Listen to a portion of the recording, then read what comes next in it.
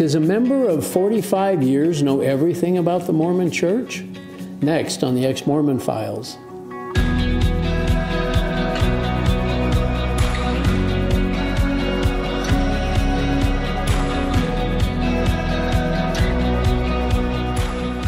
Hi, and welcome to another episode of the Ex-Mormon Files. I'm your host, Bishop Earl, and I appreciate you spending some time with us. We're finishing up our interviews up here in Burley, Idaho. Hayburn, I guess specifically we're here. And it's just been a joy to meet these good people. And Mike Yost is the pastor here at this church, Springs Calvary Chapel. And we appreciate his hospitality, and Cheryl, his wife, and all they've been doing for us. And Glenna, I guess you were instrumental in getting this whole thing put together, somebody said.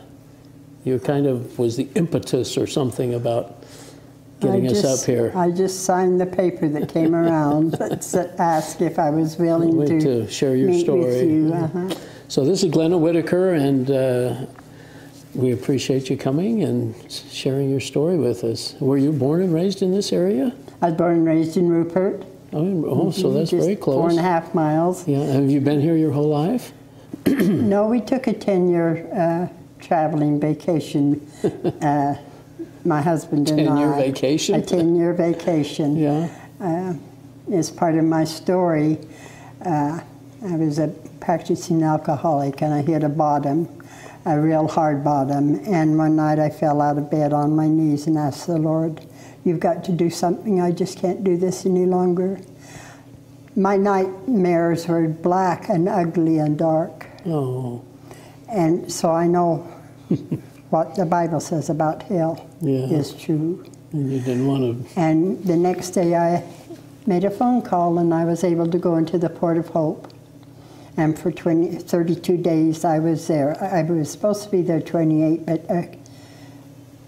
in lieu of my drinking and our sprees, they were always around vacation times. Oh. And it was Labor Day, and they thought it would probably be a good idea if I didn't go out of the center until after Labor Day. So you got a couple extra days in there. Huh? Yes. Yeah. How old were you at this point? 48. 48. But you were your parents Mormon? Oh yes. I was born under the covenant. My 3 older siblings were not. Oh. But your folks were sealed in the temple, and so you were born then. Okay, and I know you went to primary and Sunday school and sacrament meetings. And was in the chorus, seminary. Yeah. Did all those things. Just what good Mormon kids do, and I guess are your folks, were they active then their whole life after that? Oh, yes, they were. Always, yes. Yeah. Oh, interesting. So the pillar of the neighborhood. They helped all the widow ladies. And did they? Oh, okay. And that was here was that still in Rupert then? Okay. Yeah. So after high school then, what happens? After high school, I had a child out of wedlock when I was 17. So I quit school. However, I have got my GED. And at that time, my husband and I were in a business of our own, and we had a chance to go to Arizona to do some electrical work. And while we were there, it worked out that we were put in charge of a mobile home park at Apache Junction. Oh yeah, I know Apache Junction. Wonderful. And I was in the office and had a lot of time on my hands. Yeah. And that's where I met Dr. Charles Stanley on the television. And the first couple of times I listened to him, it just drew me, and I went and got me a notebook, and boy, I started taking notes. Well, in AA, there's also a spiritual advisor, and she had this little book she kept giving to me every week, and she'd have all these things outlined. John 3:16. Oh, yeah. Oh, yes. And then a lot in Romans. And it just, about a month of really studying, one day I fell off my chair in the bedroom on my knees and received Jesus under Charles Stanley. Well, it wasn't long after that they sold the trailer park, and we were going to go to California and operate a apartments. But the lady they sent me to take my place, she came in for training, and the second day she says, I don't understand you. You have a heart, you're not a bitter, nothing, I just don't know. But I know one thing, I wasn't sent here to take your place, I was sent here to pray with you. Wow. And we got on our knees and received the Lord, and she was my witness. Oh my goodness. Yes, I mean, it was awesome. Did this all happen very quickly in your life, or did it happen over a period of time? This was after the Lord took me to the deserts in Arizona. Yeah. Yes. And were you, then this time that you were listening to Charles Stanley was in Apache Junction, yes. And you were taking notes. Had you ever heard the gospel message before? Never. You didn't, did you? As a Mormon, did you know? No. Did you know who Jesus was? Not the real Jesus of the Bible. Who did you think he was? Well, I knew that he was born of a virgin. I knew that in my heart. As a Mormon, I mean. Yes. Yeah. Okay. You knew that as a Mormon. And that's the way I always thought of him. Did you believe he was your elder brother? Well, yes. Yeah. Oh, yes. And I have a hard time with that today. Oh my. Ooh. Gee, I but my oldest son, just keeps trying to get me. Well, he fouls me up really with doctrine. Yeah. And so I just try to be quiet and not let him do that. He's still a good Mormon boy. Very much so, Yeah. yes. Well, it is hard to sometimes separate what's Mormon and what's Christian, but it took you 10 years? 10 years. Did it? Yes. Try to figure out what... I kept trying to go back. Even after I received Jesus, I didn't know where to go. So we went... You figured the Mormon church had the answers? I don't know what I thought. Yeah. You know, I was still coming out of alcoholism. Well, and it takes a while to do that. Yeah. You don't do that overnight. It took about 3.5 to 4 years for that thinking to really change. Yes. Well, I'm proud of you for being able to make that change. That's not an easy one, It's a wonderful is it? program. Yeah. In fact... But finding Jesus helped that, I guess. I'm sorry, I didn't know. Well, that's who put it together, was a Catholic, and I don't know about Dr. Bill, but anyway, there's a lot of scripture. Yeah. In the program, and process and inventory and forgiveness and asking and repentance. Yeah. I mean, and so that door opened there and worked right into it. Yeah, and finding some higher power or something. Yes. Well, and that's what the first thing they says, you need to get a higher power of your own. Yeah. So pick out a man that you can really admire. So I picked out my dad. Oh, he did, huh? And I could love a Lord like that. Yeah. Well, interesting. But so what kind of notes did you take? Just about... when he would do scriptures, mainly in Romans. I didn't get into Ephesians till way later, but mainly Romans, I believe. And then when I was struggling before I was introduced, I guess, to AA, I had tried to read the Bible. It made absolutely no sense to me. After coming to know the Lord, it started making sense. Isn't that amazing? Where'd this come from? I had that same experience. Yeah, it's amazing, isn't it? And all of a sudden it becomes clear. And now you can't get enough of the Bible, right? No, I can't. I have studied and that's many years now. Oh, and you yes. still love the Bible. And loving it, yes. And Jesus is what he's done for us that we couldn't do for ourselves. Absolutely. Yeah. Yes. We never understood that. I don't understand that love. Yeah. Did you, I mean, I know I ask this all the time, but do you think Mormons understand grace, what that really is? Their grace just isn't part of their They're thinking. working it into their program now. Right. Do you think so? I do. Well, I know they do a lot of works still. Works is it, Yeah. Yes, absolutely. But I think they're trying to be more Christian, but it's... you see it coming more and more all the time. Yeah. Little changes, but there's got to be an entire shift of of thinking, where it's not about me, it's not about us, it's not about the church or prophets, it's about Jesus. It's all about Jesus. Jesus is enough. Yeah. But they need to get in and study their own doctrine. Well, if they do, they learn quickly that it's got problems compared to the Bible and so on. Yeah. But well, that's neat. Very young in life, I have a twin sister. I had a twin sister. And she was very, very active. All my family's very, very active. But when we were baptized, she jumped out of that water and she was just bubbly and everything all over, and I couldn't imagine what was wrong with her. Needless to say, I knew it did not take. I do believe in my heart that somewhere back there hidden, Jesus had called me before the beginning of time, and I knew there would be a day when I chose to be baptized. Oh. And it wouldn't be my parents that made that decision. And it wouldn't be at age 8, huh? Mm-mm. And did that happen? Yes, in Tonopah, Nevada. So I'll tell you how I got there. Yeah, please do. We finally moved to Goldfield, Nevada on another trailer park, redoing trailers, and we were sitting above on a hill. Just down the hill was a little church down there, and I kept looking down there and watching people go there, and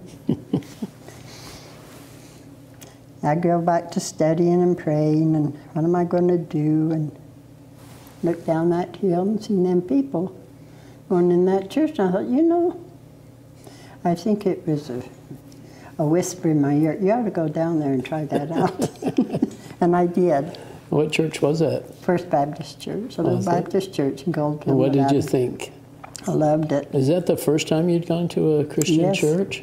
Absolutely. What did you think? I loved it. They were so friendly and loving. And it wasn't long after that we moved to Tonopah and got into the Baptist church there. And I had a lot of friends there due to AA. They also went to that church. And so we combined the two friendships and grew there, and that's where I was baptized. Wow. And did you notice differences between what they were teaching and what you'd been taught as a Mormon? Oh, yes. Yeah. I really didn't get into deep Bible study other than reading scripture until we moved back to Burley. Okay. And we've had a ladies' Bible study for over 20 years. And we've studied under some of the most fantastic men and women. Yeah. Isn't it wonderful? It is. And you can't learn enough. I mean, you just keep learning and learning. You just can't. I have stacks and stacks and stacks of books and Bible studies. Yeah. And it's a good thing because I don't have a really great memory. Yeah, I'm kind of that same way. I need to keep reading it and keep getting reinforced. I just wish the Mormons would open up their Bible and really read it as a child. That's my prayer. Yeah, that we could get them to really read and to think about what the Bible says. And what I'm most impressed about as I've come out is what Jesus talked about and what he didn't talk about. He didn't talk about temple marriage and baptism for the dead and families are forever and all the thing, priesthood. He'd never mentioned priesthood. He never once said... But they surely do. We know that he's our Melchizedek priest. Well, of course we know he is, and he's our high priest. And he is. But Mormons just don't have that, and they just assume that... Anyway, they just don't have the same, and what Paul taught as the apostle to the Gentiles, he didn't talk about all those things either. No, he told us that our body is a temple of the living Christ. That's right. And Isn't that a relief? It is. And there's such freedom and joy in that message, it is. isn't it? Yeah. Yes. Well, shoot, I'm sorry to hear that some of your family's been upset at you. That when they first found out that I had become Christian, my boy took his family away from me. Oh, really? They have 4 children. We're back to visiting, but they never come to see me. Oh, my goodness. Only my son. He comes at least once a month and sometimes twice. And this is your oldest son? Yes, my oldest son. But also... Where does he live? He lives in Salt Lake. Oh, okay. My sisters are and their families are distant with me. And I didn't put it together until here lately, doing some inventory work and watching what was going on. Yeah. Mm-hmm. Isn't that interesting that you've turned your life to Jesus, and that's what you're being kind of judged for. It is. It is, isn't it?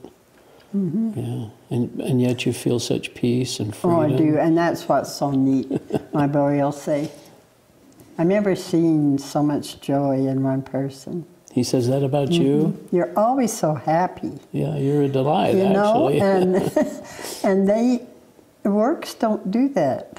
No, works put you under a bondage. And, it does. And make you feel guilty, and you fall short. And guilt and shame just is, well, that's just what took me down. Yeah. You know?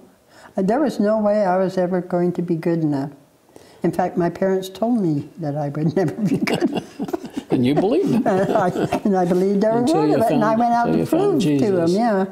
Well, so what happened this one particular night that you do fall to your knees? And I mean, what precipitated that? And my husband and I had got into an argument, and I left the house, and I called a friend, and she came and got me and took me over to a motel.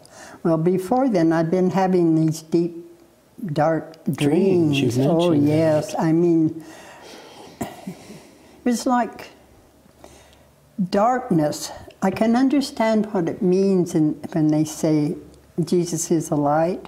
Yeah, because you were in the opposite direction. Because I had already been in the darkness. Yeah. And then when you get to be in that light, oh my. But that night, I had hit a bottom that I could not, I would have been gone within just days. I know I would have. And when I fell on my knees, he opened the door to recovery.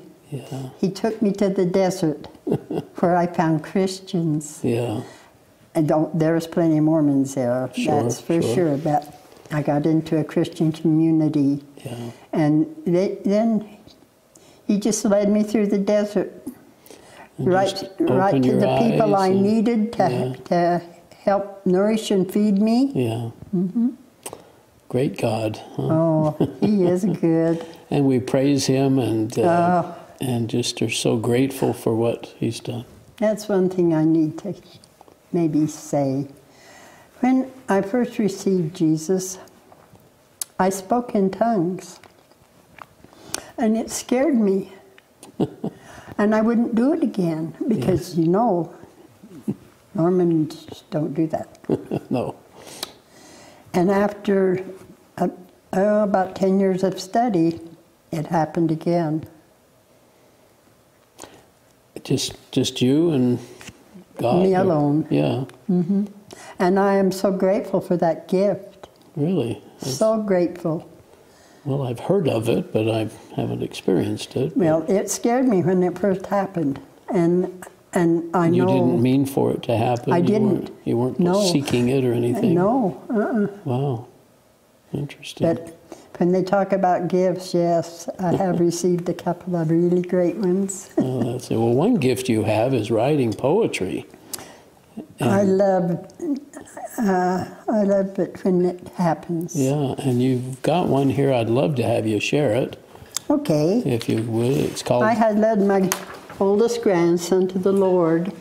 Oh. And after we knelt in prayer and he received Jesus, I must tell you about him. We went to church. How old was he? He was probably about 24. Okay. We went to church and because they got baptized. And the day he was baptized, when he came out of the water and came back and sat down by me, he says, I have never been on such a high in my whole life. This is awesome. Really? I mean, the feeling just, oh, it was just wonderful to see. Yeah. So the Lord gave me this, and I call it Born Again. Yeah. We celebrate the guest of honor Jesus came to call. An empty, contrite heart called out, please save me from the fall. Come into my life, dear Lord, and fill my empty soul. I long to meet you face to face and witness all your grace. Adoption has been put in place, my sins you have erased. By the finished work of Christ, there's nothing left to do but praise and worship you, my Lord, for you calling me to you. Oh, that's a neat gift to be able to do that. You know, you mentioned the word adoption in there, and it struck me. I'd never understood that concept of being adopted as a son of God, you know. It may help because my oldest son was adopted by my husband. Oh, was he? Yes. Oh. He was just 2 years old when we got married. A real adoption. Huh? And a real adoption. Yeah. And so when it's in Ephesians, I believe, where it speaks of the adoption, Yeah. you just know you've been adopted into the family of Christ. Yeah, and it's so different than thinking that you were born in the pre-existence as a son and daughter of God. Yeah. And yet it says in the Bible that only those that are sons and daughters are when they believe. When they believe. Yeah, and there's only one way. Right. That's the other thing. And that was one thing my daughter got me on. She says, Mom, what do you think it takes to go to heaven? I says, oh, there's probably several ways, works. And she said, no, Mother. There's only one way. There's only one door. Did you believe her? That's when I started really studying more. And yes, now, absolutely. And this was but your daughter? Before, huh? no. Yes, this is my daughter. Oh. So she came to the Lord and... Yeah. Actually, before I did. Did she? Where does she live? She lives in Rupert. I tried to get her to come. Oh, she didn't want to share her story yet. Well, maybe sometime. She has a great story. I'll bet she does. She does. Yeah. But she led her mom to Jesus. Well, she didn't. But but she got planted that seed that really started growing. She planted the seed that helped me understand there's only one way. Yeah, you just never know. And I think we always pray that in this case, your story maybe touches someone's heart and gives them a hope that there is life after Mormonism, and the one thing we start out with is, can a member of many years know everything, or do they know everything about the Mormon Church? And they don't. They have very shallow knowledge of real Mormonism. Since I've come to know the Lord, I've probably found out more about it than before. Very typical. Oh, you yes. know more about Mormonism now. Yeah. Well, we're probably getting close to the end here. Anything last minute that you want to say to family or friends? Oh, I pray my family. You love them so much. Just read the Bible. Yeah. Just read it word for word. And I've often said the only difference you would have to do is put that other book away, take that spear off the top of their building, put a cross on top of it. And wouldn't that be nice? Yes. Maybe President Nelson's been doing a lot of crazy things. Maybe he'll do that one day. Take Moroni down and put the cross on the temples and on the church buildings. And you still call yourself bishop? Yeah, I do. Only because it means something to the Mormon people.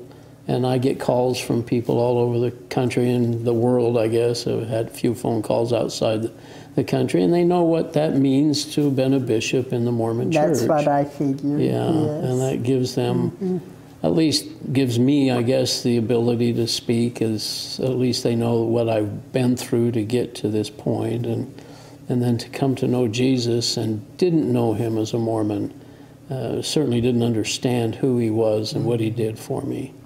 And so I'm so grateful for that message. I only have one high priest. I only have one bishop, and that's Jesus. But and I hope he'll forgive me for using the title. But it means something to Mormons, and that's the whole business. It's an identification, I guess. Yeah. Okay. So that's good. It's kind of in your face. I know. I realize that, but it's been interesting, and I've taken a little heat for it, But you've got a wonderful story, Glenna, and you've overcome a lot of obstacles and challenges. It's amazing. As a child, I was told, "Thou shalt not." I went out to find out why. And to be forgiven is grace and mercy. You just cannot cherish it enough. There's no words in the dictionary that describes that gratefulness there is to know the love of God. I don't.